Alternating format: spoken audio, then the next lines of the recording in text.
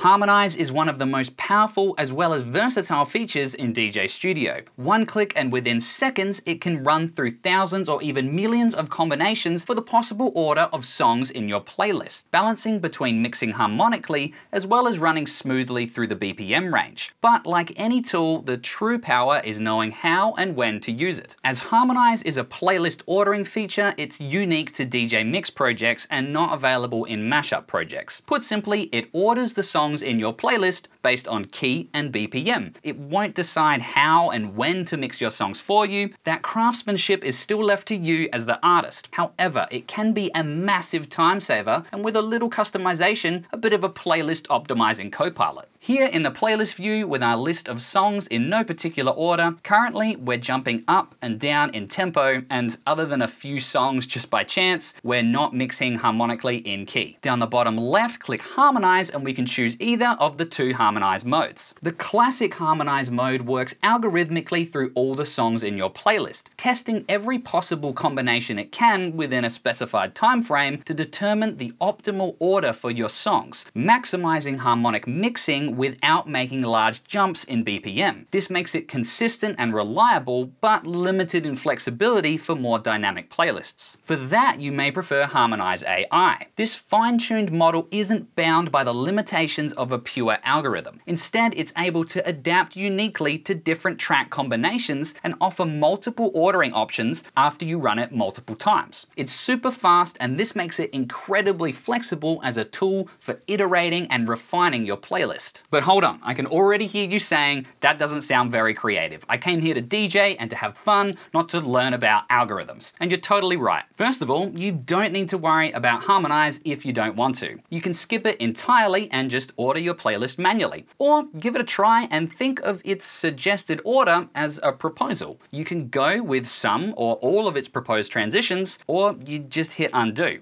Regardless, when you do need to put something together quickly, Harmonize is refined and purpose-built for DJs in this exact situation. It's quickly able to give me options and ideas, as well as identify problems with my playlist, like unavoidable jumps in key or BPM that it can't solve, so I need to go in and add or remove tracks. I can also lock tracks that I want in a particular order, maybe move a few around and then run Harmonize again. I repeat this process a few more times, and suddenly this process of shuffling tracks around goes from taking hours to just minutes, and it feels more productive and enjoyable. Once I'm satisfied with the order of my tracks, then I can use all this time I've saved over in the studio view, which we'll explore in just a moment. Crafting my transitions, deciding when, where, and how I mix between songs, which at least to me is the best part of mixing music. Harmonize can also be customized and personalized in multiple ways. Selecting the playlist ordering tab, we can change the mode it uses